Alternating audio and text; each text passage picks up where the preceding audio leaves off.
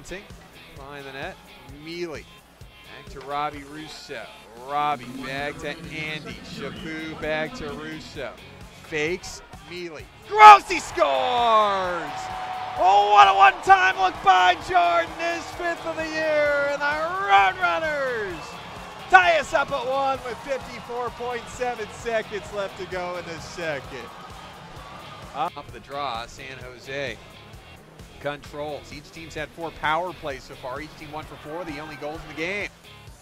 Mealy pulls up along that right wing wall, tries to feather it to Bennett. It gets there. Now Ness in front, he scores!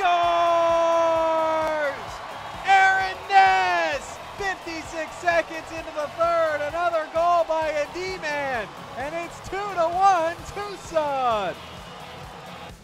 And we told you, Roadrunners scoring San Jose in third periods this year by an 8-4 clip coming into tonight. Left wing circle, there's another goal. That is smashing, and it is 3-1 in favor of Tucson. See if Ontario can muster some kind of comeback in Stockton. There goes the goalie. We go an extra attacker here for San Jose down 2, obviously. Burke fires empty net. Goody, goody! 4-1 Roadrunners. 5 is Tucson trying to get to 5 goals for the 11th time this year. Puck comes free. Bunting has it. Empty net look for Chaput, and he scores! So Chaput will get one into an empty net. That's his 11th. Turn it away on a look by Noah Gregor. 2 seconds left. Sariarbi has it.